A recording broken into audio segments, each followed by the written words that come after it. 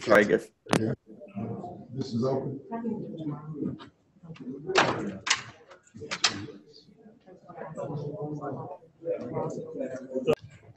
PG, how you feeling? Good. Great. We're going to go ahead and get started here. We'll go with Andrew Greif to start. Hey, Paul, Doc was mentioning that he felt like before the shutdown in March, obviously you guys win 10 of 11, probably the best you guys have looked all year to that point. How he felt like you guys were inching closer to that level of rhythm right now. How would you kind of assess just where you guys feel like you're at entering these playoffs? I think we're getting back towards that.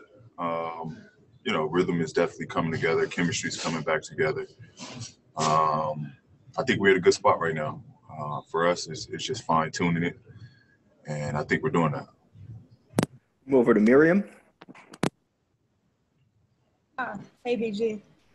So congrats on getting here. You guys, my question is, obviously Doc said that you guys will be disappointed if you don't win the whole thing, but what is your mindset going into a playoffs with a team like this? Is it championship or bust, or are you guys more philosophical about it? How do you approach it? We want to win the championship. That's the reason we committed to be here. It's just, as simple as that. We should have one goal, and we have one goal, and that's to win it.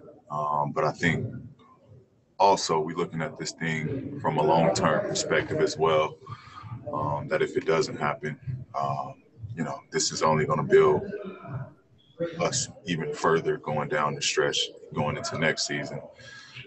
But first things first, we're here to compete for that championship, and nothing else, matters but to win it. We'll take a question from down in Orlando from Chris Maddox. Well, having experienced 2 weeks of seeding games and the environment, do you go into the playoffs feeling like anything can happen, that this is just so different that things surprising could pop up? Yeah, it's the bubble. Guys are shooting it well. I don't think it's that much pressure on guys being in a hostile environment. So that definitely changes things. Give the Phoenix Suns credit for what they did here. And I think also it's the bubble. Anything can happen here, and you saw it with them. They came here with a goal. Unfortunately, they didn't make it, but they did everything they could to make it. But it is what it is. Bubble. Do you feel any more comfortable having experienced the month plus in here as you look ahead to the next month with, kind of how you deal with the environment, off the court and on? I said again. Having experienced the bubble for the last month, the living of the day-to-day, do you feel any more comfortable with, the outside basketball stuff, whether it's how you do your routines and whatever you go through? Yeah. Obviously, the longer you're here, the more comfortable you get, just from a surrounding standpoint. But, it is what it is. This is what we have. This is this is home for us. Hopefully for the next month and a half, 2 months, however long this is. So that's first thing is first, you got to be comfortable, because it's going to show in your play if you're not. So I think you just got to adapt early. We'll take another one from Orlando at Cassidy. So what's up? Nice to see you. Good to see you. So Trez is in quarantine for a lot longer than you are in quarantine. Have you guys been reaching out to him? I know he's been on Zooms with practice, but knocking and dropping off food or any of that kind of stuff? Yeah, no, we've been keeping tabs on Trez. We'll go and knock on his door. It's funny. After practice, when we walk in the hallway, he hears us talking, and he's like the dude peeking through the peephole.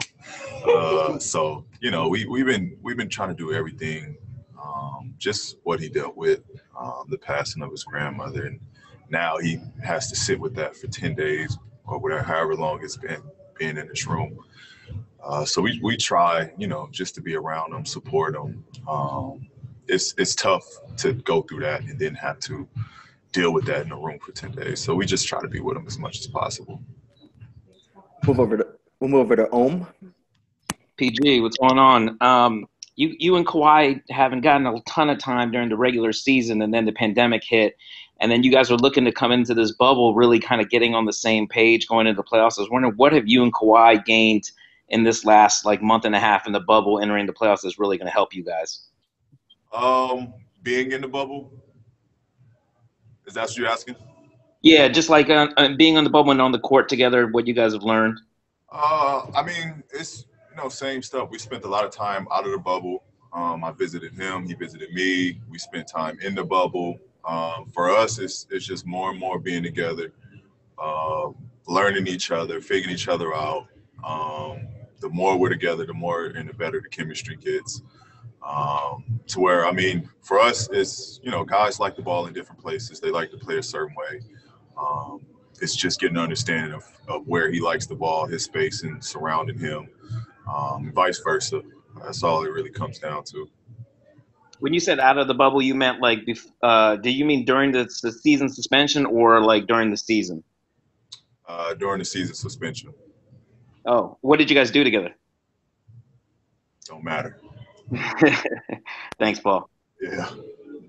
Thanks. We'll move next. We'll take two more. Next, we'll go to Tomer. Hey, Paul, just curious, you and Kawhi were kind of in a really good groove as a 1-2 punch before the hiatus.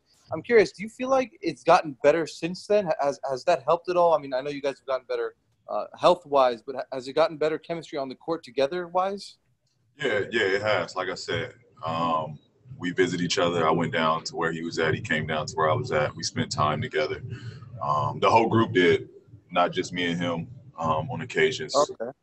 The whole group kind of spent time together through the hiatus. So I think we made up a lot of time, especially time that was lost. Not being together, I think we made all that back up during this hiatus. And, it kind of expedited this process being here. Great, and we'll finally go to Kurt Sandoval. Hey, Paul, thank you. If you guys do get to your goal of playing for an NBA championship, that's almost 2 months down the road. So that means you'd only been in the bubble so far 1/3 of the way. Wondering if you could speak to how you and this team is doing mentally. It's tough. It's tough. Especially you calling back home and you talking to family, and it's. I think what makes it so hard being here is finding the schedule, because there's not much stuff to do here, and it gets to a point where you've done everything. So I kind of felt at a point my days was like running into each other, and it was hard to kind of break that up. But I think the biggest thing was just trying to find a schedule and sticking to it. And then here and there, sprinkling some different stuff just to make it a little different. So I got fished out second I got here. So, it was just coming up with different things to do, different ideas. And I think the biggest thing was just getting out, getting fresh air, making that an emphasis. Great, PG. Thanks. Have a great practice. Appreciate it. Thank you, guys.